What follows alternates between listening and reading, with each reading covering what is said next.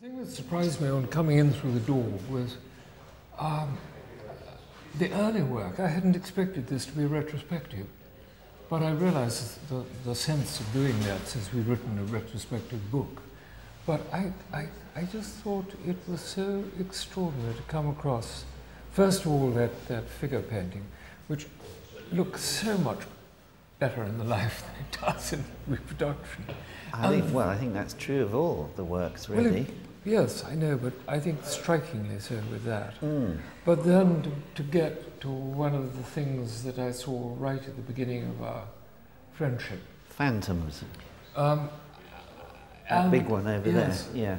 And that I thought, there it is. It must be nearly a quarter of a century since I first saw it. And it does exactly what it did all those years ago. 1987, that was, when I was on the MA at Chelsea. That is nearly a quarter of a century. Sounds longer when you do it that way. But I thought then it was so extraordinary the way it is abstract and yet figurative at the same time. The figurative elements emerge from a flurry of strokes and drips and pours, and wonderful. I sat here earlier, half an hour ago, thinking that if I had a Tiepolo ceiling, I could hang that next to this, and this would not be ashamed of itself. Oh, well, and it's quite a compliment, Brian. It's all very early work. Yeah.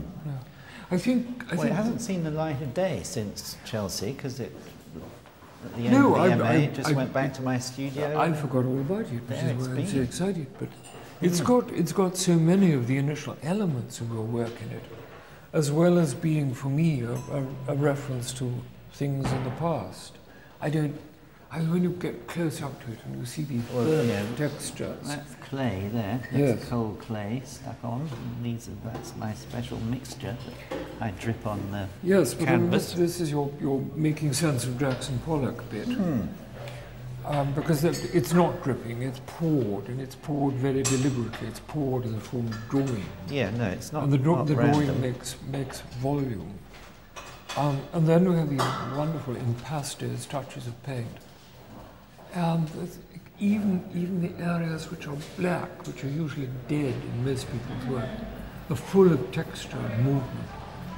Now I think, I can see the horses coming out of this, seeing form and shape in abstract painting. Well, that's really how I became more figurative, is these shapes, as you say, began to suggest themselves from the general morass of paint. And suddenly I thought, yes, these shapes are looking more like figures. I might develop them a little bit more and make them a bit more figurative. And then when you do make them sort of completely figurative, as here, in The Horseman, I mean particularly that one, because you went through that whole phase of painting in black and white. Well, there's a black and white picture there. Yeah. And here you lend a sort of logic to it. Well, I think in this one, back in those days, I would just start the painting sort of somewhere in the middle almost, and do a few sort of bits of drawing on the canvas with charcoal, and then the paint would come on and things would start to emerge. But these ones, obviously, I very specifically draw the whole thing in first. So I think it's probably the introduction of specific drawing that's happened. Yours is a life in which I describe nothing.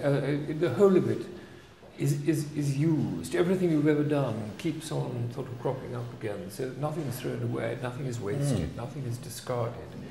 So the key to everything resides in the early pictures. There's the monolith downstairs, which we should go and look at again, because that is, I think, the very first picture that I saw. Because it was. Your methodical way of showing me pictures was never to distract me from whichever one I was looking at, so that everything else had its face turned to the wall, and I was only allowed to look at one picture at a time. Which, as an art critic, is pretty frustrating, because one runs around sort of sobbing like a pea in a drum. And I couldn't And here, this man is twice my size. You were wanting to say, hurry up. Allowing me to see one picture. And then I looked at your painting desk and I saw all the brushes neatly arranged in ranks from small to large, and the paints exactly the same. And I thought, here's a man with a logical mind. Yeah, everyone's surprised when they come to my whatever studio. chaos I see in your pictures, I know that there is logic behind it.